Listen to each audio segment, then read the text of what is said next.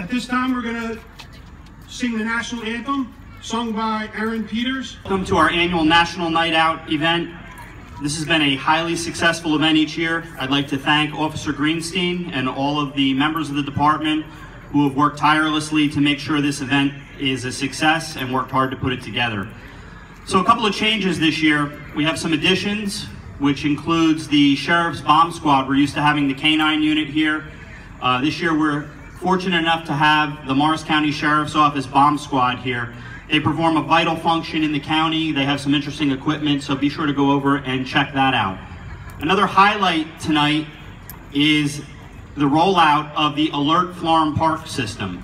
So at 5:45 tonight, we sent out an alert about National Night Out.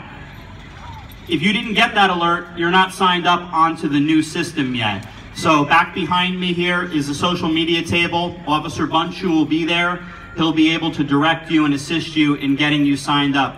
But please be sure to sign up for that. If you're used to getting the Florham alerts, those 40404 alerts, they're not working for a lot of people due to a change in Twitter.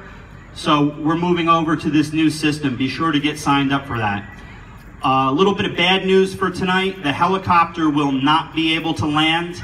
And unfortunately, it's not because of the weather, which would be possible, but it's because the president is in New Jersey and there are flight restrictions in place.